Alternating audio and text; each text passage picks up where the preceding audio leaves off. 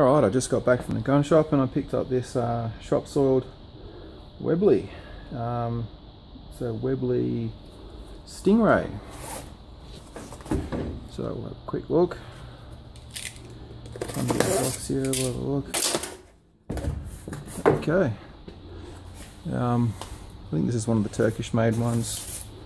Probably made by Hatsan. By the looks of it, it looks very much like a Hatsan. Let's get rid of that. There's the owner's manual. Don't need that. Now let's have a look. Okay.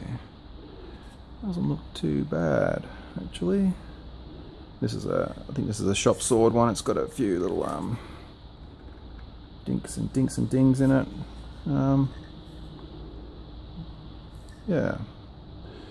Power lock inside, whatever the hell that means. Stingray 2. You can see there it's got the gold trigger. We have a bit of a look there, Webley and Scott. 22 cal, made in Turkey. So let's look under here. Bit rusty there, but that's the standard breech seal that most of the Hatsans take. It doesn't feel too bad. Of course, it's the Australian model. It hasn't got any of the device on the front of the gun that reduces the sound. Plastic front sight. Some sort of safety. Yep, scope mounts off. You got like a weaver style and a tip off. 11mm. The wood's not bad actually. Some sort of walnut. Yeah, overall it's pretty average. You'd probably turn this into a project gun of sorts.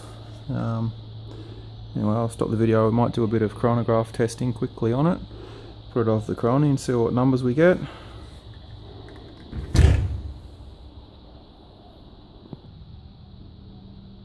Okay, so this is literally one-handed across the chronograph. I don't know what how we're gonna accomplish this, but let's see if it works. That's literally the first shot. 710 with super domes. 22 cal, 14.5 grain. I'll work that out later on. That's not a bad start. Did diesel a bit, I can smell it, but I'll fire a few more and we'll see how we go.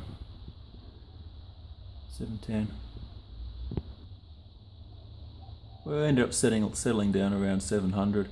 After about 10 shots, that'll probably decrease, and where we've got indoor light in here, so it's usually a little bit higher. So I reckon probably looking around the 650 mark, which is respectable velocity for this type of firearm. We're going to give this one a full tune. I'm going to rip out the seal and breech seal, piston seal, and probably develop a gas ram for this one. So stay tuned for them modifications, and then we'll do some more chronograph testing.